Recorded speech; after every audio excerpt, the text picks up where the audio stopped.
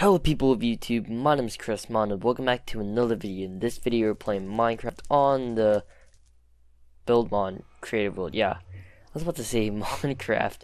Jeez, this is how you know that I haven't recorded a Buildmon episode in a long while. But anyways, you're on the Buildmon creative world. I think that's the first time I've said that. And yes, and today I'm going to be showcasing this new thing I built in the Nether. Yes, I'm switching things up a little bit. I'm not gonna be adding anything here for a little while. I mean, maybe that, but that's classified. I'll give you a sneak peek, and that's all you get. Okay, so anyways, I'm gonna be showcasing this Nether hub that I built in the Nether. Yeah. So here is what it looks like. Now, my inspiration of this is actually Mindcrack.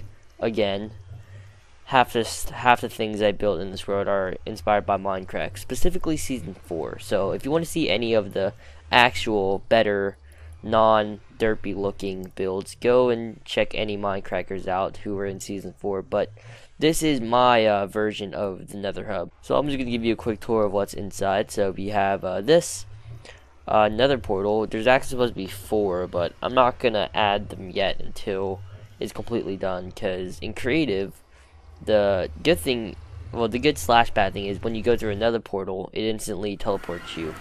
So that's good if you're in a rush, but it's also bad saying if you want to like go across here.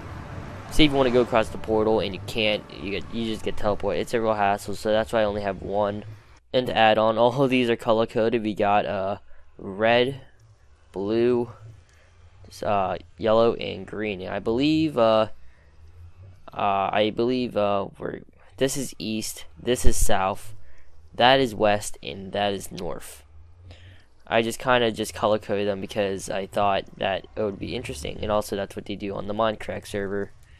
So yeah, one thing you may notice are these very decorated walls. Now I did also copy off of the Mindcrack, but I did change some things. For example, on the actual server, it's a little bit lopsided, so instead of like it being a perfect square, it's kind of like more of a rectangle.